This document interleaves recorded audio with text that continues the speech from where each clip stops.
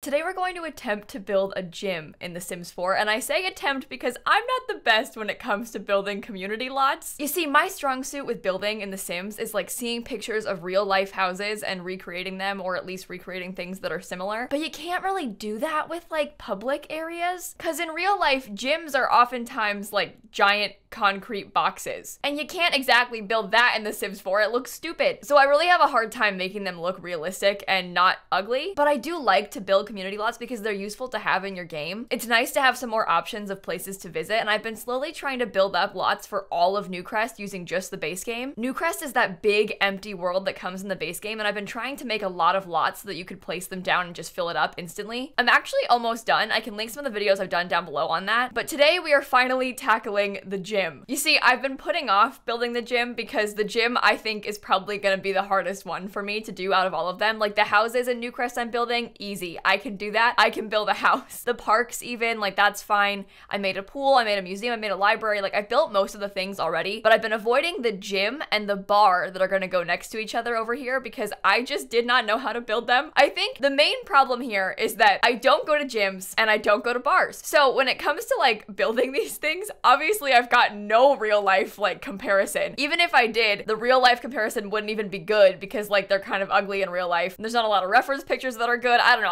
I kind of struggle with building this kind of thing, so I've been avoiding it. But we finally tackled it yesterday on stream, and honestly, I think it looks really nice. So you'll see I tried to make this build like a little bit more modern, which is different for me. I don't often do that. And also because it's base game only, I kind of struggle with filling in the outside. Like we were building this on stream, so I had a lot of suggestions from chat and stuff, and everybody kept being like, oh, put a basketball court, and I had to be like, sorry besties, we don't have city living. It's just a base game one. Because like this would be a great spot to add in a basketball court, but obviously like I'm not gonna put a non-base game item in this base game build. I didn't even have any packs installed with this one. But you know what? I don't think that it looks lacking in any way. Obviously it is only base game and anyone can download it if you have the base game, but I don't think that it seems like it's a base game build. I think people sort of hear that and then associate it with being kind of boring or empty, but I don't think that this build has those vibes at all. It's actually huge on the inside as well. I managed to fit like 2 stories. There's like a big lofted second floor, and the downstairs has like all of the weightlifting equipment and also the punching bags, and then upstairs there's like a ton of treadmills. There's even an outside with like some kids play area space. I tried to include some things for the kids because I know that like oftentimes there's not a lot of spots for your kids to visit in this game, so I was trying to like at least have some more options for them. And I also wanted to leave some space in case you wanted to like switch it up and place things that you have. For example, maybe you do have basketball and you want to add in a basketball outside, or maybe instead of the punching bags in that one room you could put yoga mats. That was kind of my thought process, is like leave this so it is functional and looks really good, but also could easily be changed and like swapped out if you so desired. There's also a spot downstairs where I put a fridge and like a little coffee maker, and in my head I thought you could replace that with vending machines if you happen to have vending machines in your game. If you have Snowy Escape, you've got a bunch, and if you've got Get to Work, you also have one. So I kind of thought like you could just swap that out if you so please. Also, the layout of this place kind of worked pretty well. Like it sort of fell into place pretty nicely. You walk straight in on the side door, and that side door takes you right to like a little receptionist desk. And I wanted to keep this because I thought it was really realistic to have like a desk that someone who was working here, you would check in or like pay or whatever. Obviously it's The Sims, so you're not actually paying anything, but I wanted to put a desk in. And then I was like, oh, your Sims are gonna be constantly trying to use this computer. That's a little bit annoying. What if I put a receptionist down? Like what if I placed someone there, or like blocked it off so you couldn't get into it? And what I ended up deciding on doing was putting a gnome at the desk.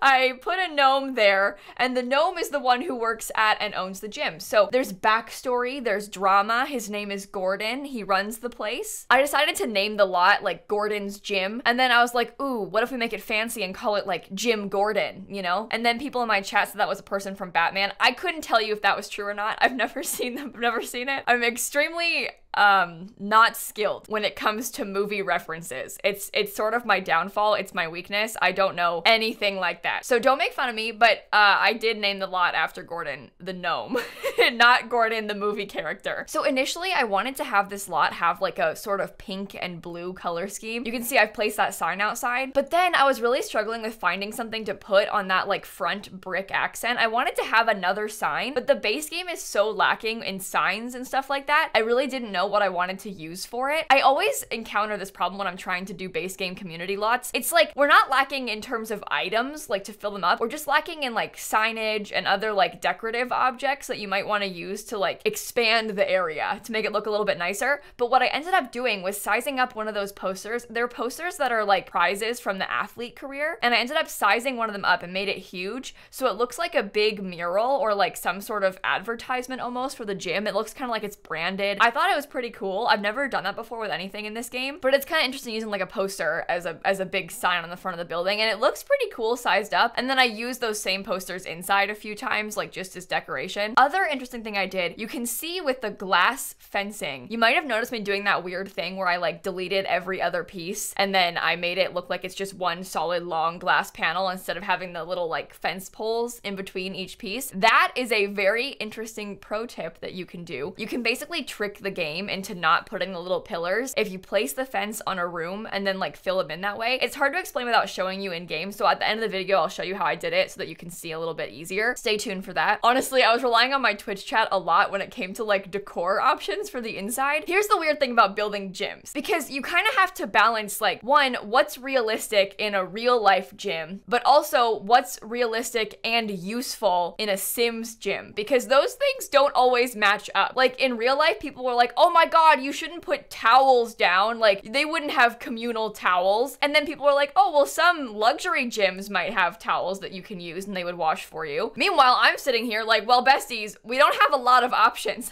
Like towels are probably one of the only like actual decorations we could put down from base game. Like the list of clutter we have is very small, so I'm gonna put towels because like what else are you gonna put? Anyway, it's kind of funny trying to find that balance of like, what works in real life and what works and is actually necessary in The Sims, because those things really don't match up. One thing I love though is how those gym equipment pieces sort of like fit together in a circle. They have like those little arms on the back that sort of like make a circle. It looks so cool. I was really pleased with them. And then upstairs there's a ton of treadmills. I put some TVs on one side and then just some windows on the other side. There should be enough equipment here that there is no issue with Sims like using them all. You know, when you go to the library and you're trying to use the computer and there's just not enough computers, and then Nancy Landgrab is sitting on one of them and you can't get her to leave so you can't use it. Hopefully there's no problem with that here because there's so many options. I think there's 8 of everything. I mean, there's just 3 punching bags, but otherwise there's a lot of equipment in here. There's also 3 showers and 2 toilets. The bathrooms aren't that big considering how many pieces of equipment there are, but I don't think that 3 showers should be too little. I don't really find that the showers are full very often when I have my Sims visit the gym, so it should be okay. And if not, like the showers, your Sims don't shower for very long, so hopefully the other people will get out of the bathroom fast enough for you to use it. It's nice though because there's 3 showers and 1 toilet upstairs, and then there's another toilet, but just a toilet downstairs. So if you only need to use the toilet, you can use the one downstairs and not have to worry about like interrupting the showers and stuff. So hopefully that works out. And I thought that kind of made sense to have just like one bathroom downstairs and then everything else upstairs. There's also a bunch of lockers. I wish that you actually needed lockers in this game. The lockers don't serve any purpose. Like they just exist as decoration, but like that's kind of some of our only decorations are the lockers and the towels. I put like some plants places and stuff, but otherwise it's like lockers, towels, and a couple of athlete posters. And that's all we've got. I did put like some sinks down. You'll see in this like little room with the punching bags, I put a sink, like a little counter with a sink, and then I think I put a cork board over it, but I figured the sink could be nice, one, to wash your hands because COVID, you know, but also to fill up your water bottles because you don't have like, you know, water bottles in The Sims, but in real life it would be nice to have a spot to fill your water. People also in my chat kept asking like, oh, what if we put water fountains? And I had to be like, besties, there are no water fountains. Like this is The Sims 4, we don't have that. And then we got in this whole discussion about whether or not we want water fountains in The Sims. And here's my thought process. Here's my take on this. While it might be a nice, useful thing, it's kind of realistic to have water fountains. Think about how your Sims would behave though. Because you know how often they autonomously just get a glass of water and then set it down somewhere? There's just water glasses everywhere in your Sims house. And they don't even need it. Like they don't need to drink water. They don't have a thirst need. There's like no need for water. The only Sims that get thirsty are vampires and they don't want water either. So if we had water fountains, just knowing how often Sims like try to autonomously drink water, they would drink from the water fountains way too much. It would be so annoying. And one other small detail that chat helped me with, I totally didn't even think about this because I don't go to the gym, but they were like, oh my gosh, you should put some clocks around so people can time themselves. And I was like, that's perfect. That's really small, like an easy decoration to add in places. So I put a few clocks around. If you see me putting like an excessive amount of clocks, that's why,